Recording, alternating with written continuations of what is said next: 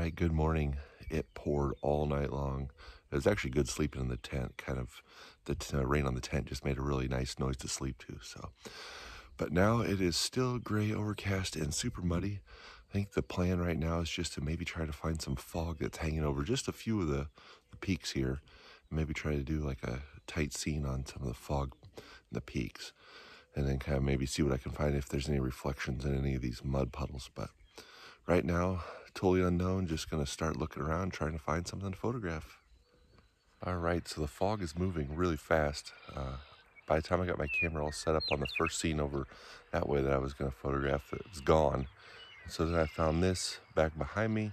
Got some nice yellow grasses in the foreground and then fog over the mountains in the background. And it's really neat, but the fog is burning off really fast over there too. So now it's almost time to try to find a third scene. So keep looking, see what I find. It's kind of neat. Didn't really expect to get fog, but I guess, sometimes that's what happens when it rains.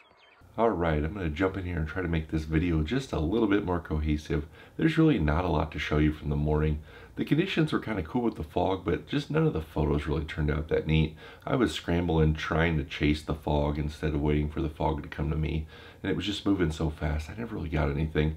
Plus I was trying to compress some scenes with a 600mm lens, and it just, they weren't all that sharp, or some of them weren't even in focus, or like the primary subject wasn't in focus. So it was just an early morning where I wasn't on my game, and I just didn't get anything good. So we're gonna move along now to the middle of the day after we went back to camp. So I'm gonna jump in again a couple more times in this video because it was one of those days. All right, after heading back to camp and drying everything out from all the rain last night, getting the tent dried out and blankets dried, made some lunch and back out here looking for photos for tonight. So see what we can find.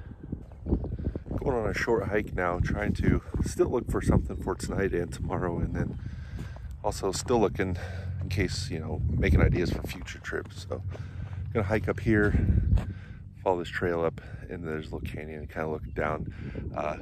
The thought is there might be some bigger peaks up at the end of that valley, so just gonna head up there and see what we see.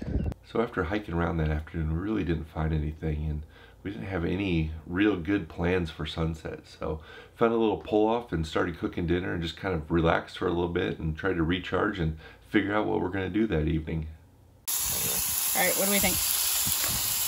They look done? Oh yeah, that looks good. I think they look done. Yes. We finally decided that it was time to go explore. We were going to head down to an area that we could see way off in the distance, but we really didn't know what was there. We got on our camera bags and we headed out into the grasslands in search of hopefully something we could photograph for sunset. Okay, well, like it or not, this is the sunset spot. It's pretty cool. I think it's going to work out. The sun's just getting close to the horizon now. We probably have a half hour, maybe 20 minutes. There's a really cool scene right over here where there's some grass, and then the mounds make like a nice sweeping like C curve around into the scene. So really nice leading line. So I think it's gonna work out pretty good. We'll wait and see what the sun does, but it's not gonna be a sunset shot where we have like pink pretty clouds. It's gonna be this nice warm last magic hour golden light on the scene, and then probably be out of here before it's even too dark, because I don't know if there's gonna be much after the sun hits the horizon, but we'll see. Stay tuned. So I do like this photo. The light on the hills was just beautiful, and there's some nice shadows in there kind of breaking up the light. Really makes for a nice scene. This first photo here, I feel like the left side of the photo is cut off and the right side is showing too much. So I decided that I would crop it in a little bit and kind of get a tighter comp. But when I got tighter, I like the composition, but it still feels a little bit cut off on the left, but I lost a lot of those deeper blues in the sky. So I kind of think there's a combination of the two that would be a nice fine line between them. The one thing I will point out is I have these cropped down to the format, the 16:9 video format. So I think if I used more of a standard, my standard is usually a 3:2, I could crop off some of that right side and then get actually a little more sky. And then I'll also dig in my archives from that night because, you know, I don't take just one photo. With digital, I usually take 4 or 5 different things, and then as the light kind of changed, I took a few more probably. So there's probably a lot of different photos to play with there. So I'll look through, find one that kind of has what I'm looking for, with a little less on the right, a little more on the left. Keeps that blue sky in there. So overall, I liked the scene. The light was beautiful, and it all worked out pretty good for just kind of taking a shot in the dark. It was a good first photo that night. I ended up climbing up on one of these dunes here and just got some really cool after sunset pink earth shadow in the sky and just some nice pastel light on the dunes.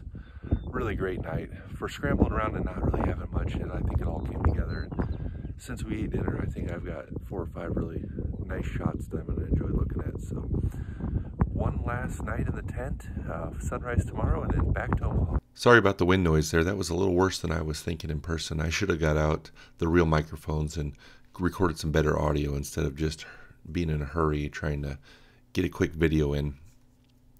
That said, this photo really turned out cool. This is what I was looking for. I mean, this just says Badlands.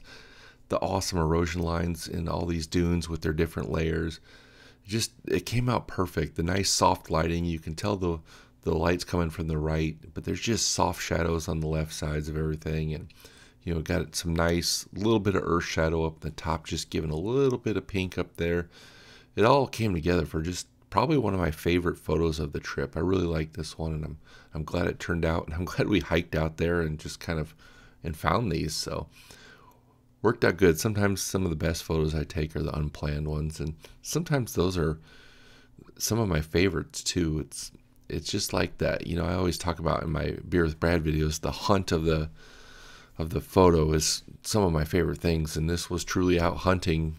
Didn't know what I was hunting for or where, but I found it and I like it.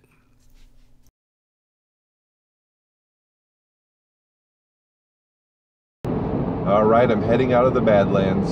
Time to hop on the interstate and head home. Overall, I think it was a great trip. I didn't have any expectations when I came here. I didn't have certain photos I wanted to get and certain scenes I wanted to photograph. My plan was just to come here, enjoy the park, and find things by exploring and photograph them.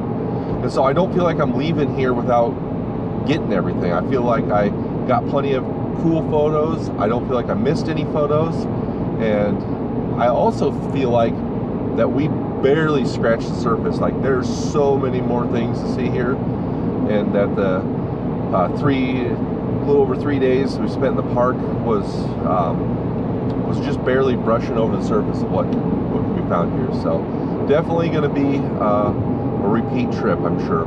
Cool thing about this is my buddy Josh and his wife Amy that I do a lot of these photography trips with. We were in the campground getting ready to leave, and we both punched in our home addresses on our GPSs. He lives in Denver. I live in Omaha. And there was only a 7-minute difference from our camp spot to his front door and my front door. So that was kind of cool. Talk about being exactly halfway in the middle. But that's going to do it for now. Time to get the pedal to the metal and get home and see my family. I can't wait to see family. I really missed them on this trip. So going to be good to get home and see them. But thanks for tuning in. Hope you enjoyed these videos, and we'll see you again next time.